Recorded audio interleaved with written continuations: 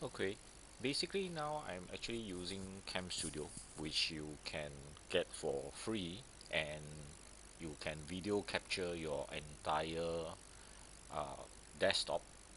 But sometimes when you use CamStudio with audio, particularly when you are recording audio as well as video, after a certain amount of time, alright, you will realize you might get an error like this: file creation error, unable to rename and or copy audio file.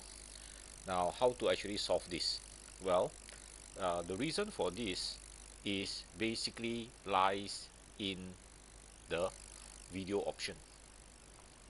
Inside the video option, let me just move this down. Right, you will realize that this is not the default compressor. Alright, the default compressor is actually a bit weird, but since I'm actually running my machine on Windows, so I can actually just switch this to Microsoft Video.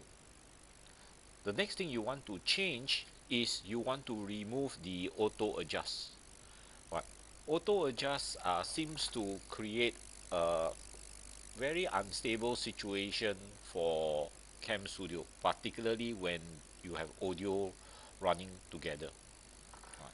So just remove the auto adjust. You can manually set all your quality frame rates over here.